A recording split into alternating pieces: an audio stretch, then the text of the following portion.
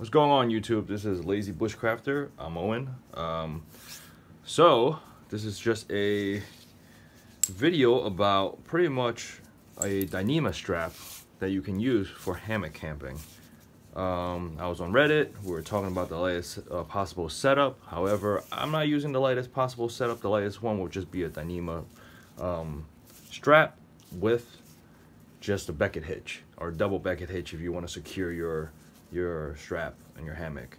However, I'm not a big fan of that, so what I did was I got myself a Dyneema strap, Warbonnet Fishhook, Dutchware toggle, and I just pretty much tied it all together.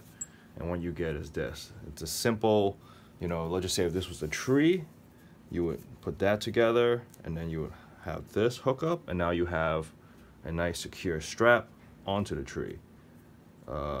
What ends up happening next is you want to do a marlin spike hitch. So it's a simple hitch like that, and then you just stick the Dutchware toggle, and now you have what you call the marlin spike hitch, and it is nice and secure. So let's show you, and you just put your whoopee sling at the end of this, right?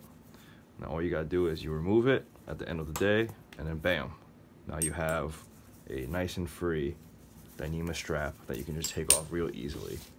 Oops, sorry about that. If you guys got any questions, comment below.